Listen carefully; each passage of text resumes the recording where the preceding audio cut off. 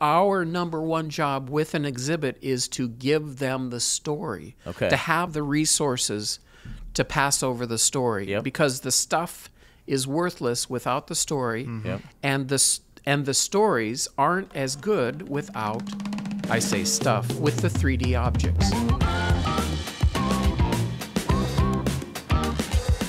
Hey everyone, this is Kirk, and thank you for joining Seth and I on today's episode of The Flea. Today we are joined by Mark Holland.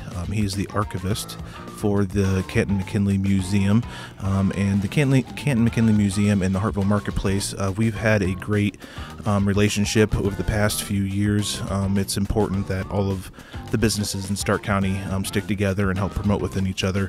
And so Mark has graciously taken time today to spend some time with Seth and I, talk about some cool things that are going on at the museum, and to learn a little bit more about our 25th president, William McKinley. So let's just go ahead and jump into the conversation with Mark. So Mark, you got all your archives, you got the stuff in the museum, you got all this great stuff, right? Yes. And not a monetary value, but what one piece would you say has the most historical significance out of everything that the museum has? That's not a question I can answer, because it is so vast. If you would come in and spend an afternoon of what we have, both what we call the 3D objects that Kate Burgert, that she takes care of, right, and in the archives that I am in charge of, and many volunteers, you'd have to get to know it. That's a trivial kind of thing. It is. It's one of my favorites is the McKinley's rocking chair that's up on the second floor. I'm glad you mentioned that, because I was thinking about that when I first sat down here. It's because there's a picture of McKinley in the rocking chair on his front porch when he was in Canton, and just to think that President McKinley sat there and that was his chair, and you can see the wear on the arms and on the seat where he would have. I don't know. I always think the rocking chair is super you didn't cool. sit in that, did you, Kirk? I touched the arm of it, and I reached over because I have long arms, and I touched the arm. Did the alarm go off? Please don't let anyone know. No, it didn't. Okay. But, wow. I wiped it off, though. That is a fascinating story, because my memory of that is that it just walked in 2015, and they said, we think it was William McKinley's. 2015? Okay. 2015. Yeah. Wow. So somebody had it in their. Well, you're going to tell us a story. The provenance of it is that, and that's a fancy thing called.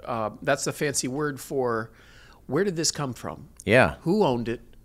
How did it go from the original buyer or maker or whatever it is? Like if it's a letter, who wrote it? Right. That's the beginning of it. And then how did it make it to our museum? Right. How did people bring it in? And the provenance is that, what's that stuff in the middle? How did it get there? How can we authenticate it that it was really William McKinley's? Well, the story goes that I started to talk with people, and of course you guys know, it's not what you know, it's who you know. It's the networking. Yep. That ended up being a picture. I don't know very much, so. Well. Right, Kirk? Yeah, please continue, Mark. Anyway. We have that picture in our collection, but at the time we could not find it. We couldn't just pull it up. Now today we can, because of that. That's stuff happens organically, and it comes to our attention, and we pay a lot of attention to the artifact, that piece, and that what I'm referring to now is the photograph of him that's displayed there, of him sitting in that rocker. Yes, and it ended up being at the McKinley, what was the McKinley Grand Hotel downtown on South Market. Oh, okay. And they had that picture in the McKinley Grand in their ballroom, one of their ballrooms. So I went down and I talked to them, and they told me what they knew, and I came back and I Googled it, and I believe I found it, and then eventually I found it in our collection, and I scanned it, and then the curator, Kim, at the time, and I looked at it as we zoomed in on the rocker part, and we could see, I don't know what the what the technical terms, but we could see like the defects or Okay.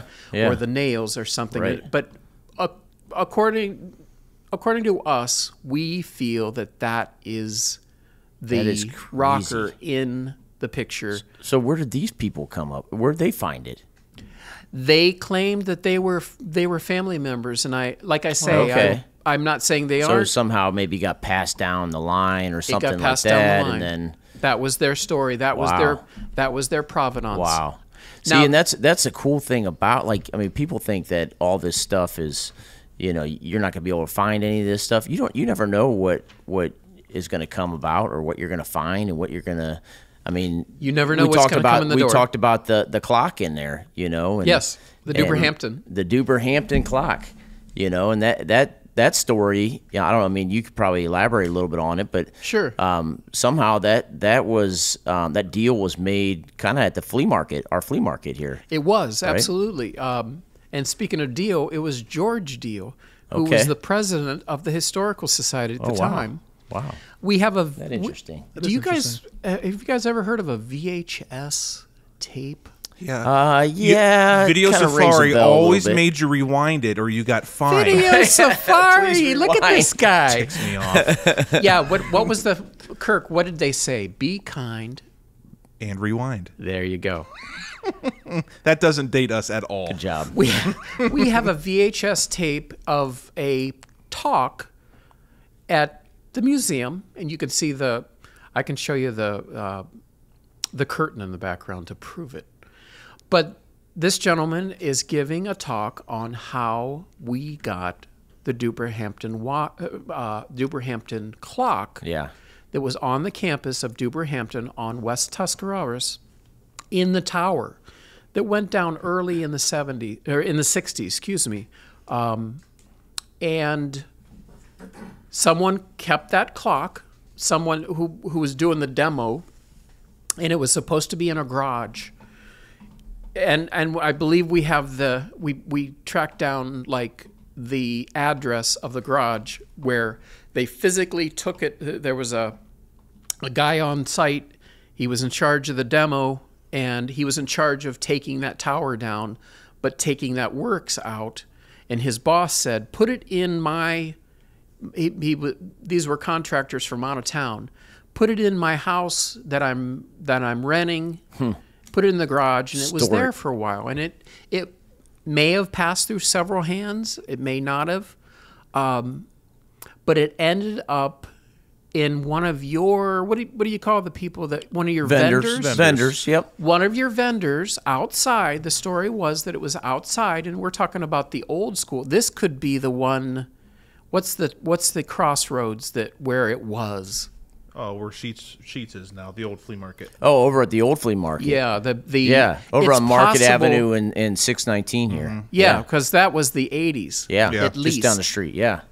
So it was at the old open market, Hartville Flea Market, and it wasn't that the guy had it here. It wasn't that the vendor had it here, but George Deal, the president, was talking with this vendor, and they got to talking back and forth, and George Deal mentioned the clock, and the vendor said, "I have it in my garage." No way. Crazy. And so then there was a campaign of getting it, of raising funds, and then there was a clock club that came in that restores clocks Yeah. like that, and they spent many hours, Well- I don't know how long the process was, but restored it to what it is today. Oh, and it looks amazing in there. It does. Like, I mean, I would love to have that in the top of my house or something like that.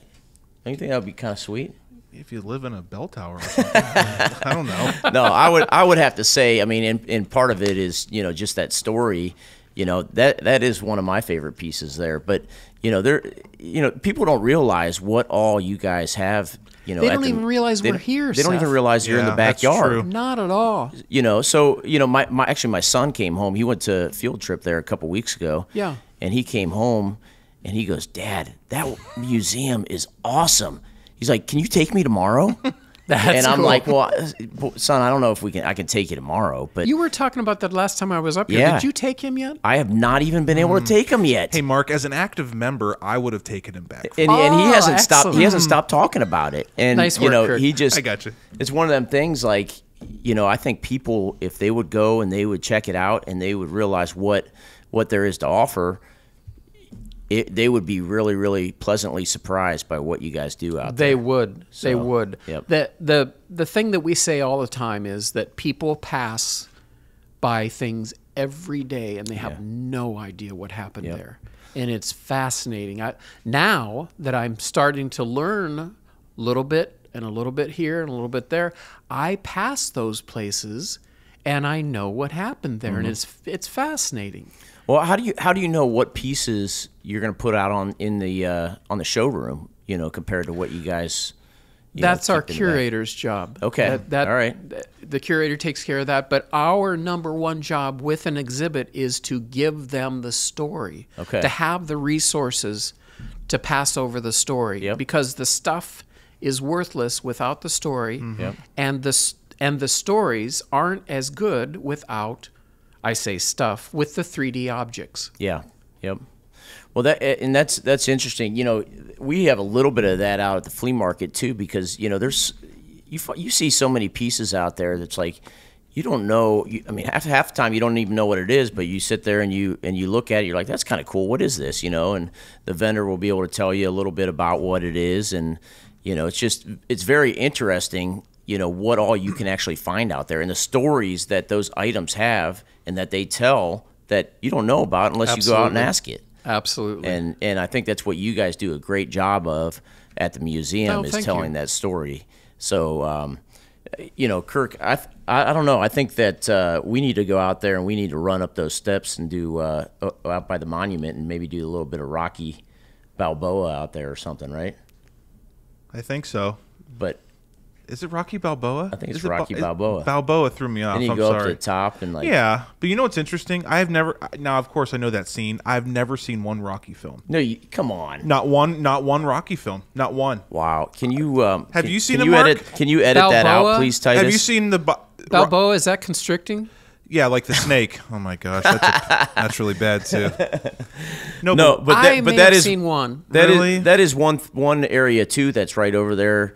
Is the monument, and you guys. There's a really cool thing that they do. My wife went to 9/11, where they go up the stairs. They actually have it. Counted how many stairs are in the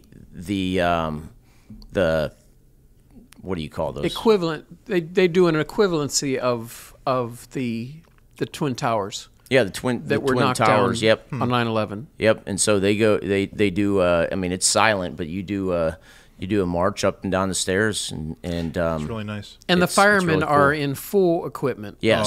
They wow. have the coat. They have whatever they have on when they go to a fire. Yeah. Just like the guys on that day. Yeah. Isn't it crazy? It's been 21 years ago. It is crazy. Like that's one of those things, where you're sitting right when it happened. I was only 3 years old when that happened. Wow. You were in college. Just kidding. All right. Thanks, Kirk. You're welcome. But no, it's just that's really nice that they pay tribute to all those men and women, and that they do that. Yep. Now there is no sled riding on those hills, correct? There is no sled riding. Okay. As a kid, we would But I have people sled ridden. Yes, Sled-ridden. I have sled ridden road. there. Oh yes. Now the kids can still Roads. ride down on their butts going down the. They do that too. Right. Yeah, and It's a that's little why the black marks are there. So the next time we go, I'll discourage my kids from doing it. So the black marks are partially. yeah. I'm sorry, Mark. It's a tomb, and it's a very solemn place. It is absolutely. There should be respect there. You're raising delinquents over here, Kirk. Oh, I'm gosh, just I gotta talking- call Hey, my wife. Hey, Kirk. Can we finish off with your trivia? I do want to. I've been curious a little bit about what kind of questions you had there. One more Sure. thing about the sliding is that there was a lady the other day that said, part of my grandfather's genes are still on that slide. It's not a slide, but it's a coping stone. But Well, isn't that interesting? yeah, So it's not all bad. it's not all bad. No. Just the black marks and being disrespectful is bad, but Other than that, I mean, sorry. Silver lining. I'm trying here. On to the trivia. All right, moving right along. Our membership's going to get cut off now. Why can't I come in, guys? This is going to be very yay or nay. I see you in there, Mark. All right, I so see you. So I'll read one, Mark, and you have to let me know if it's true or not. Romper, stomper, domper, do. That's not right at all. So it says I'll just read what we have. He was the 5th president from Ohio in 28 years. So was there a lot of presidents born in Ohio? We have 8. We There are claim 8 total. 8.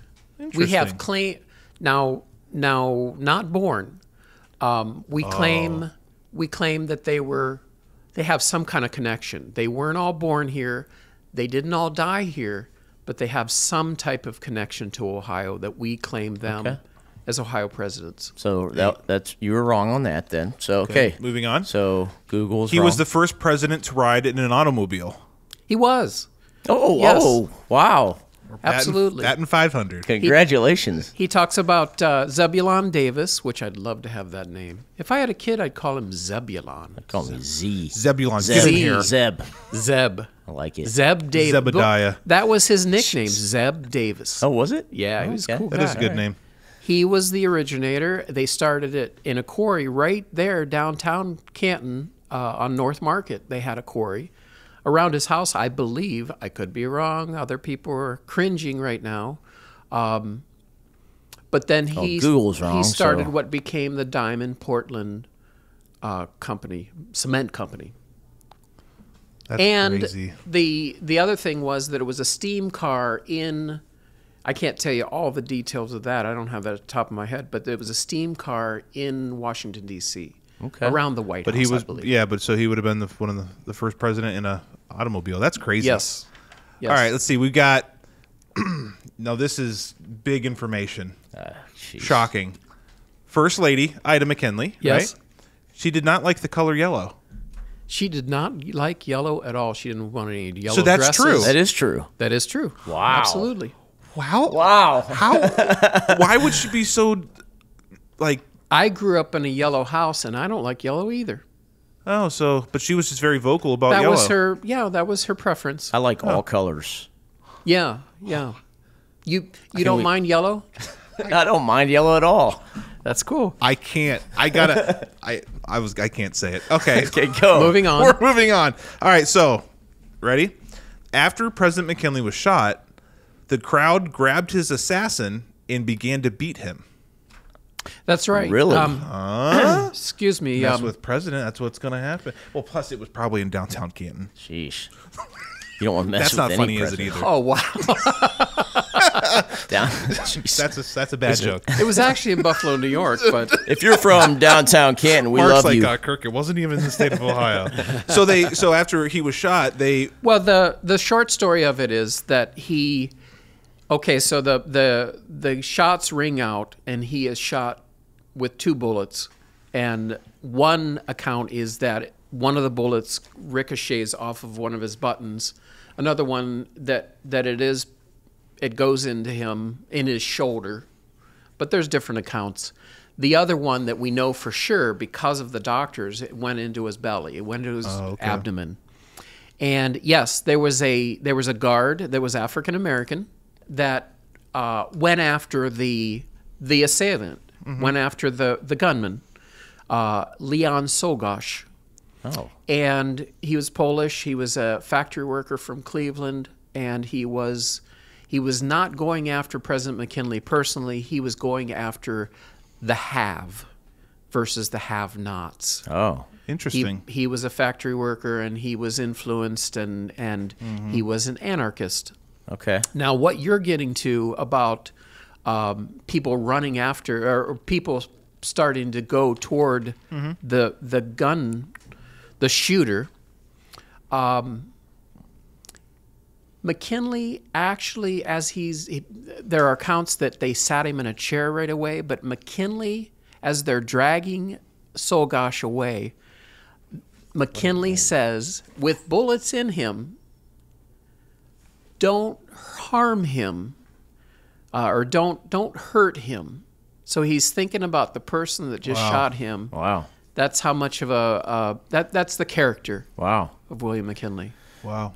Well, I think that's like a perfect story to wrap up on. But I think unless you have one other thing you wanted to mention. No. Okay. No, but now, no, go ahead. Then I'll say one more thing. No, the one thing I do want to mention though is, just from talking here with Mark, I mean, Mark is very, very knowledgeable on this stuff, and to go out there to the museum and to check it out, there's so much that you can learn, and the people there, they know what they're talking about, and and you guys are always willing to help out and give information. Absolutely. And I think that's what makes you guys so special and unique, is that you guys want to tell that story, and you want to hold on to that story to preserve it for, like you said, the McKinley family. And yes. And I think that's very important. I think you do a great job at it. We don't want to do things that are exciting or dramatic. Right. We want to tell you a story that is correct. Yeah. Mm-hmm. Yep. And then God is the greatest dramatist. Amen. He takes care of that. He takes care of the drama part of it, and it's always fascinating and dramatic. Awesome. That's awesome. Yeah, and when you go visit the museum, and obviously the monument is up on the hill, and like you said earlier, it is a somber place. That's a burial site, and yes, it is because Ida and President McKinley, they went through some things because they lost a daughter at 4 months old. 4 months and 22 days was their second daughter, Ida, named after Mom. Oh, okay. And are the children, they're buried there as well? They are. Katie's the other one, the first one. Catherine, named after her grandmother. And if you when you go in the double doors to go into the monument, you will see the sarcophagi at the top, and you raise your eyes to the president and to the first lady. Then you walk around that sarcophagi.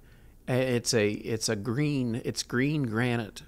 It's one piece of green granite. You walk around and you see the headstones in the north wall where Katie and Ida are buried. Wow.